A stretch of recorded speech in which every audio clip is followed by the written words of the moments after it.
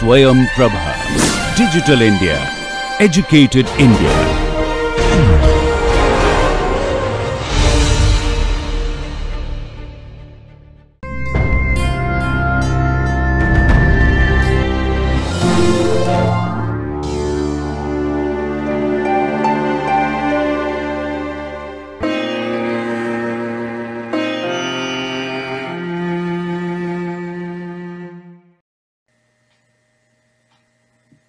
Hello students, welcome to Swayam Prabha. The course title is Principles of Marketing. The lecture title is Product Decisions Part 1. This is Module 6, Lecture 2. I am Dr. Soma Singh Gupta, Associate Professor Commerce, Kamla Nehru College, University of Delhi. In this lecture, we will cover the following topics: types of product and sound product. The next heading is product classification or types of product. The products can be classified majorly into two categories: consumer products and industrial products. Consumer products are the products which are meant for ultimate consumption by the consumers, and this includes convenience goods, shopping goods, specialty goods, durables, non-durables, services. Industrial products are all products which are used for the purposes of manufacturing or creating new products, other products. So machines and components, raw materials and supplies, service and consultancies, electricity and fuels can come under industrial product. We will discuss all these in detail. Consumer products. As we have said, consumer products are those items which are used by ultimate customers or consumers or households and not for further use or sale. Now, these may be further divided on different bases. On the basis of shopping efforts, it can be convenience, shopping, specialty goods, unsold goods. On the basis of durability, it can be durable goods or non-durable goods, and as well as it can be services. So on the basis of shopping effort, the first one is convenience goods. As the name suggests, they are purchased frequently, immediately, and with minimum of efforts. That's why convenience goods. They are used in day-to-day life. They are purchased spontaneously without much consideration from nearby shops or retail malls. So that means a manufacturer of such type of product has to ensure that these products are distributed intensively in every nook and corner of the country. These are highly standardized and faces fierce competition. Such products improve or enhances users' convenience. For example, soaps, biscuits, toothpaste, razors, shaving creams, newspapers, etc. Further, they are also classified into staples, that is purchased on regular basis, like the Colgate toothpaste, impulse goods purchased without planning or search efforts, and hence they are displayed widely, like candy bars placed in the checkout counters, or in bakery shops you will find certain products at the counter. So these are impulse goods. As you see those goods and you buy those goods, although you might not have planned to buy them. Emergency goods, they are purchased when the need is urgent, like suppose it is raining during the monsoon and you see an umbrella shop, you will buy the umbrellas. So these are convenience goods. The next category is shopping goods. These goods are purchased after a comparative analysis.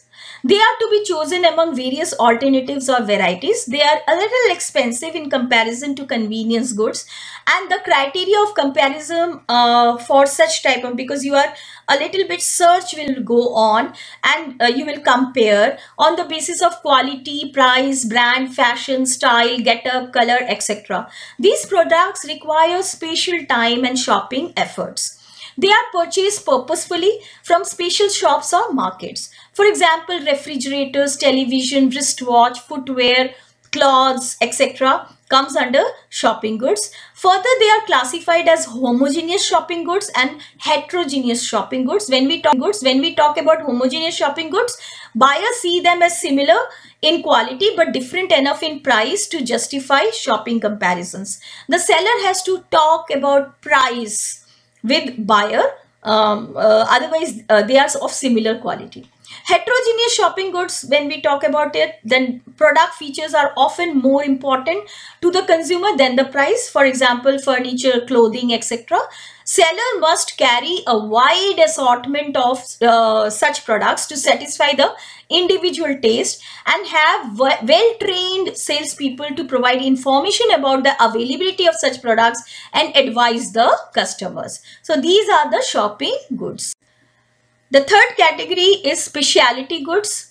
Now, specialty goods have unique characteristics and brand identification for which a significant group of buyers is habitually willing to make a special purchasing effort. So they are more expensive even than the shopping goods, and more effort will be there put in by the buyer while buying the product. These goods are purchased with special efforts, and like the customer will be willing to travel far away to buy such a product.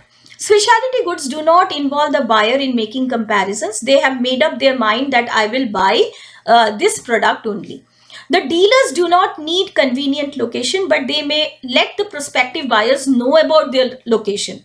So you may find only one dealer in a particular city or region. They involve high financial outlay.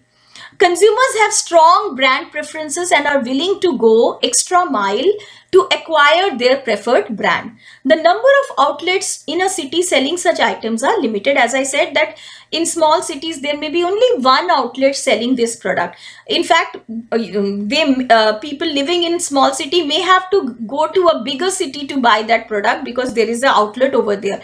Say for example, expensive automobiles like Audi or Mercedes-Benz, the outlets are limited in number, and especially in small cities, there might not be any outlet for buying this product. Jewelry, expensive jewelry, men's suits or designer suit, such category of products comes under specialty goods. The last category under the shopping effort group is unsold goods. Now, as the name suggests, these are the goods that the consumer does not know about or knows about but does not normally think of buying. For example, obituary space, gravestones, or funeral services, encyclopedias, etc. In most of these products, the consumer tries to avoid such type of situation whereby they will have to buy these products. So they are considered as unsold goods. Marketers nevertheless make an effort to remind the customers or prospective customers that such services, such products are available whenever there will be a necessity. So these are called unsold goods. On the basis of durability, we can say that the goods may be durable, semi-durable, or non-durable, and there may be services also. So first of all, let's talk about durable goods. Durable products can last for a long period of time and can be repeatedly used and by one or more persons. So television, computers, refrigerator, fans, cars, electronic items, irons, vehicles, all are examples of durable products. Important aspect of durable goods that the customers consider while buying these products are like the brand name, company image, price, quality, including safety, ease, economy, convenience, and durability, because these products are expected to give you benefit for a long period of time. So they should have be of a high quality and backed by a well-renowned company, so that there is product warranty also. The features are also important, including size, color, shape, weight, etc. After sale services are very much important, including free installation, home delivery, training, repairing, guarantee and warranty, etc. Then there are non-durable goods. Before that, I must say that there are semi-durables also, which may last for at least 1 year. So we are not talking in detail about that. There are non-durables. These have a much shorter life, even if we compare with the semi-durables ones. Semi-durables like t-shirts or any clothing material, they will last for 1 or 2 years, unlike the durable commodities which last for longer time. Non-durables, maybe they are consumables, they may be consumed within a day or that very particular minute, or they may be consumed by say 1 month, like a toothpaste may run for several days. So these are non-durable products. They have a shorter life. For example, fruits, vegetables, these are perishables also, some of them. Flowers, cheese, milk, and other provisions are non-durable in nature. They are also known as consumables, and some of them are fast perishable too. Mostly, many of them are non-branded. They are frequently purchased products and can be easily bought from nearby outlets. Freshness, packing, purity, and price are important criteria to purchase these products. Finally, the services. Services are different than tangible objects. Intangibility, variability, inseparability, perishability, etc. are the main features of the services. So, if services can't be seen or touched, that's why they are intangible. They are available in variety of forms. You cannot separate the service provider from the service. Like a doctor can only provide the service and he cannot delegate that to any other person. Whenever there is a service, that will be consumed then and there only, and that's why they are perishable. Services make our life safe and comfortable, and different types of services are there, right from beauty parlor to the railways. They are services only. Trust, reliability, cost, regularity, and timing are very important in services. And different types of services, as I said, they may be there, from police services to the say transporters, banking. Everything comes under services. All marketing fundamentals are equally applicable to services. Marketing of services is the emerging facet of modern marketing, and we will discuss services in services marketing. After discussing the consumer products, the second category is industrial products. Industrial products are used as the inputs by manufacturing firms for further processes on the products or manufacturing other products. Some of the products are both industrial as well as consumer products. Certain kind of machine oil that can be used in sewing machines at home, but they can be used in manufacturing outlets as well. Machinery, components, certain chemical supplies and services are out and out industrial products only, and strict classification in terms of industrial, consumer and consumer products is also not possible. For example, electricity, petroleum products, sugar, cloth, wheat, computer, etc. they are used both in by the consumers also, and also they are used by industry. As against the consumer products, the marketing of industrial products, they differ in many ways. Because you are not directly dealing with the consumers. There are institutional buyers, and for them different techniques are used. Industrial products include machines and components, raw material and supplies, services and consumables, consultancies, electricity and fuels, etc. The next heading is, what is a sound product and what is its significance? You know that a product which will satisfy the needs and wants of the customer in the best manner can be considered as a sound product. Now, a product is not merely the one what the seller wants to sell. It must be the one that the buyer is willing to buy. So, buyer's willingness to buy the product makes a product sound product. Also, this should be want satisfying or need satisfying. Beside that, a sound product is offering a bundle of utilities. So these bundle of utilities are associated with the commodity. Now, this must be backed by a good brand name, packaging, labeling or price. Various services should be attached to the product that makes the product all the more a sound product. Besides physical attributes, it should satisfy the mental needs of the buyer.